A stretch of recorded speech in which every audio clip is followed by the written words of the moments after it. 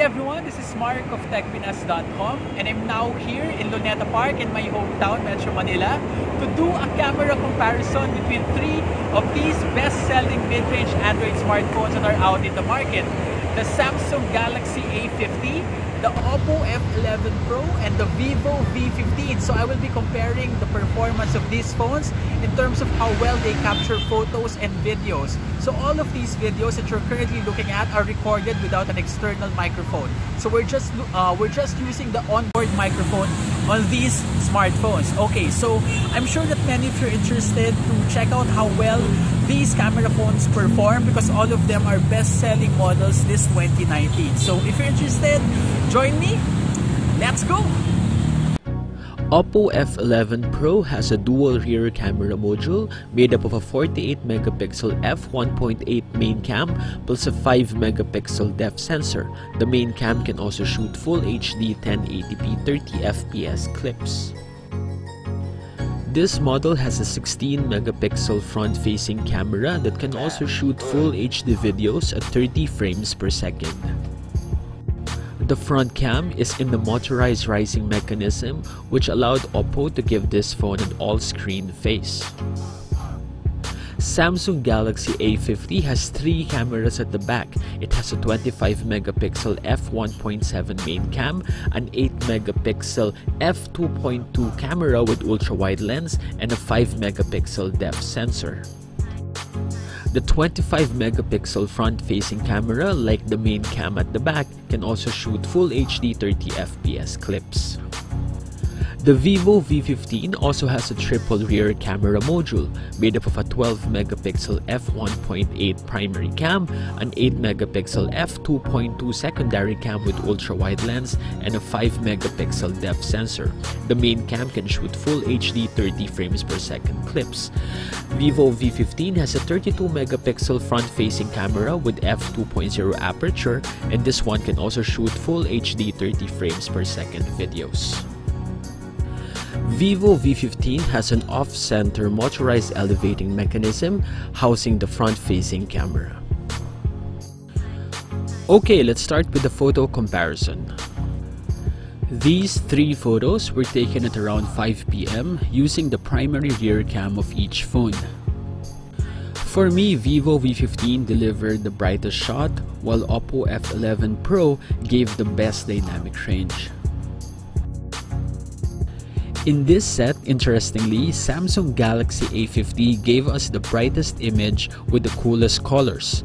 Vivo V15 had the warmest tones. And finally, OPPO F11 Pro, I believe, gave us the most true-to-life use. In these photos of flowers, the Vivo V15 delivered the shot with the most muted colors. The Samsung Galaxy A50 looks the most saturated, while the OPPO F11 Pro sits right smack in between. In this set, which utilizes the depth sensor on each camera phone, I think the Vivo V15 delivered the most natural looking background blur. What do you think? I took these photos of the facade of the National Museum of Natural History at around 5:30 in the afternoon, and there was still enough ambient light, so I didn't turn on night mode on Vivo V15 and OPPO F11 Pro. I snapped these images of the facade of the National Museum of Anthropology at around 7 PM and it was already dark, and I think that without turning on night mode on Vivo V15 and the OPPO F11 Pro, these two phones perform just as well as the Samsung Galaxy A50 in capturing photos in low light conditions, and that can also be said in these photos of jeepneys that I took just a few minutes after.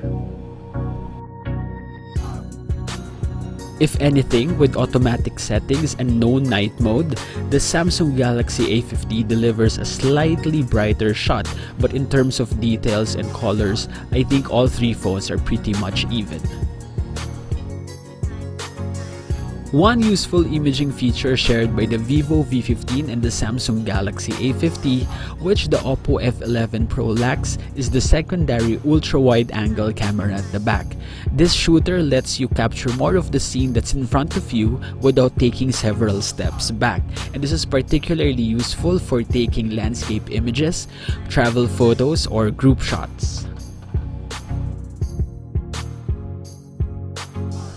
Earlier, I showed you low-light photos taken without turning on night mode on OPPO F11 Pro and Vivo V15.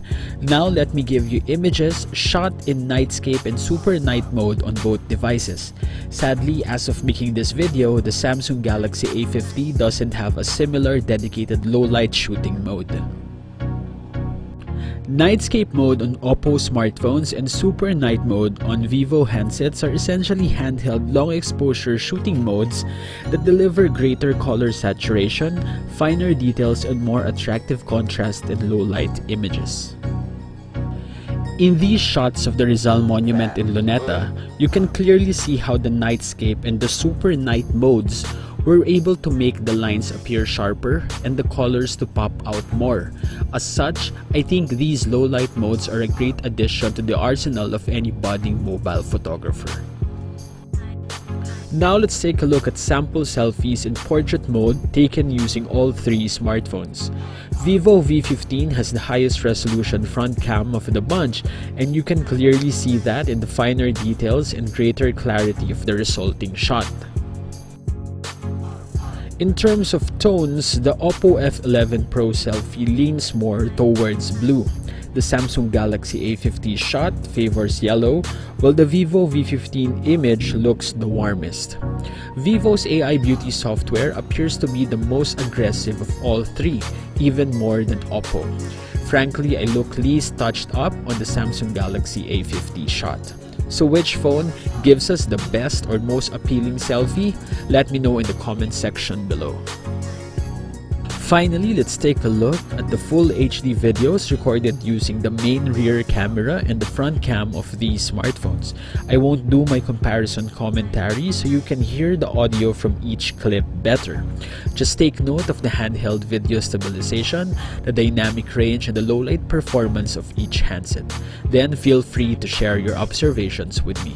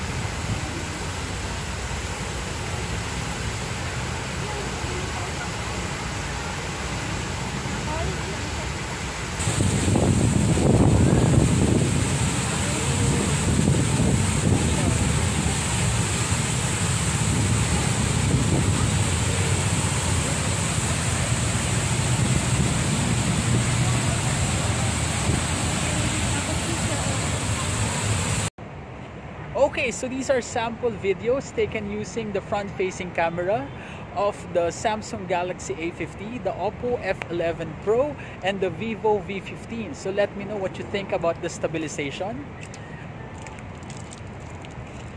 and also the overall quality of the shot.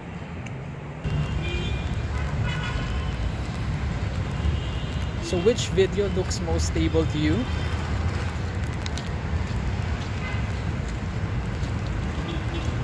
Which one do you think would be best if you're using these phones for vlogging? Which one is clearest?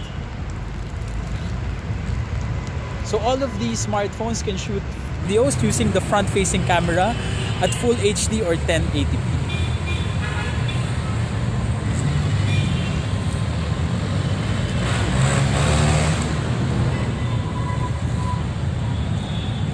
So I'm not using any gimbal at all. I'm just hand holding these smartphones using a special tripod that I make for it.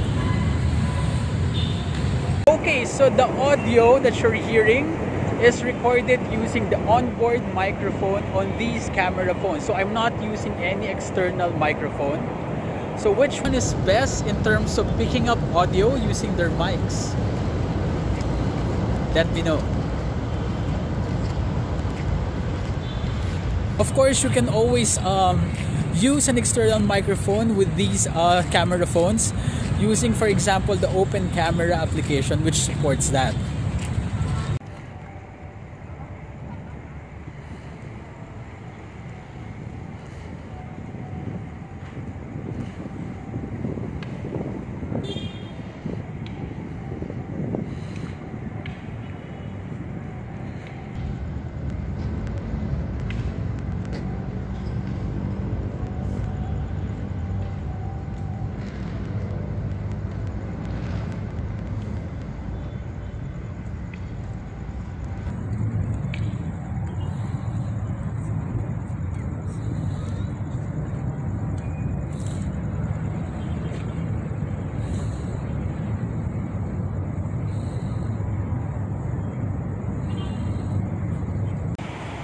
Alright, so there you have it. Let me know your thoughts about the Samsung Galaxy A50, the OPPO F11 Pro, and the Vivo V15's imaging performance in the comment section below. Okay? Thumbs up!